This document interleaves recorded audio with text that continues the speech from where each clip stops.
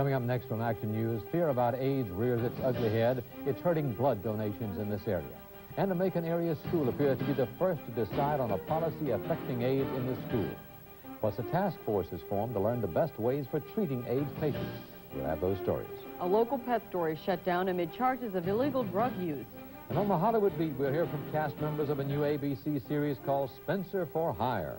And we've got sunshine and cool temperatures ahead in the 5-day forecast. We'll have all that, plus we'll hunker down at Woodruff Park for a dog's rally. It's all coming up next on Action News at noon.